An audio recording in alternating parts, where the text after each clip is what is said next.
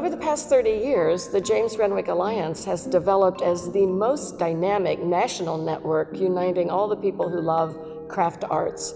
Anybody who is passionate for clay, for glass, for wood, people who just love art in general will find a terrific group of friends. They put you in touch with artists, they take phenomenal trips. It's really a fun group to be part of. People began to come to Alliance things because they heard we had fun here. We really had big things going on. While we do events with a social aspect to them, the bottom line actually is education. We offer lectures and workshops and demonstrations by notable artists. We have formed a tremendous bond during our study tours, and the friendships that we have created are rooted deeply in our passion for craft.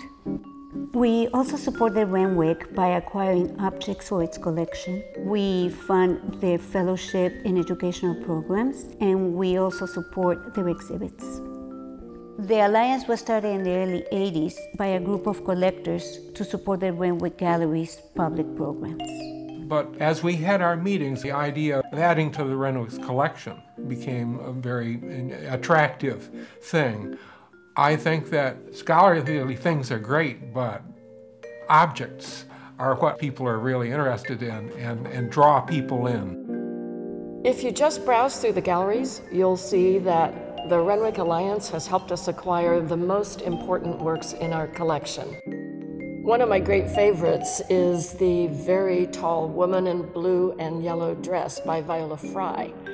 It is an interactive work. It's so tall, it's 9 feet tall, and slightly looms over you when you see it. So automatically it sets the stage where you become a child again. And this is your mom leaning over, hovering, intruding on your space. It really is an expressive work, and it just is very exciting to look at. One of my favorite works in the collection is Karen Lamont's reclining dress impression with drapery that was purchased for us by the James Renwick Alliance.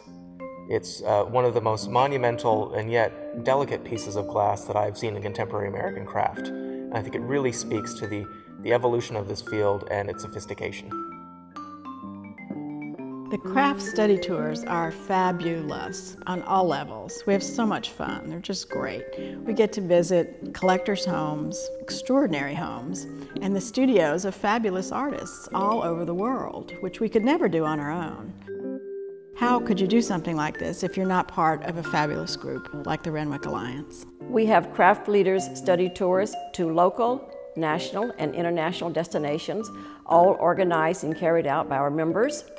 We travel to such cities as New York, San Francisco, St. Louis, Santa Fe, and Houston, and we travel internationally to places such as South Korea, to England, France, Italy, the Netherlands, Australia. The first trip I did was a trip to Australia, which was a leap of faith because I think it was 2 weeks with a bunch of people I'd never met before.